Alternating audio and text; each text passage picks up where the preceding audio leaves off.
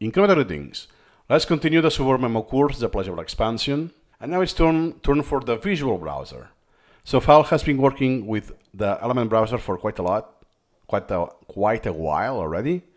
He doesn't cover that. It's just a tiny detail. So if I go to my collection, so there's an option here. This button, the fourth button, says show browsers elements as thumbs. This will be very slow if you have a lot of items, a lot of elements. So for the sake of the example, I will limit to just 30. Okay, so you can click on the fourth icon. And now I have the same as before,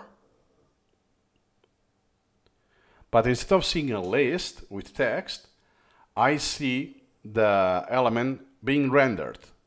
The same experience that it will be seen on the element window. It's painfully slow. It's so slow that kind of defeats the purpose once again. So at least I can see the picture I have and the question and the answer. And it's rendered with the same template. Happens to be that here I'm always using the same template. Okay, so this is about it.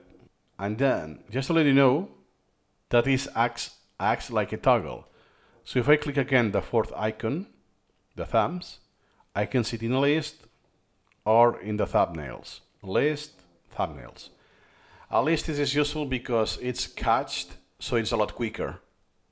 And then if I click any place, do you see the element window in the right? Is also much quicker to load because everything is already preloaded. Because some images here are quite massive, are very high resolution. So this makes Supermemo slow. This can be like a preview visually. I don't know if that will be useful for you. But if you use different, how I imagine using this feature is, hey, I have been working on different templates and so on. Let me see overall how it looks. I can also make this bigger. Is this how I thought? Oh yeah, it's readable. I know. My article picture, the article, the item picture, article thing that I did. All of that, yeah. Everything is like a preview, all of the templates. If I have one element of each, and I can preview all of them together. But oh, this is white over white, I cannot read it. Or this is black over black, I cannot read. Stuff like this.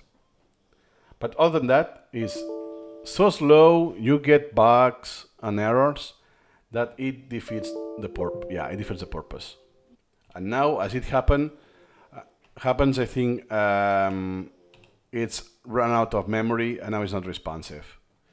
Apple take this on the course as a thumbnailer of the templates, because other than that, it defeats the purpose. Again, what happens in Supermemo?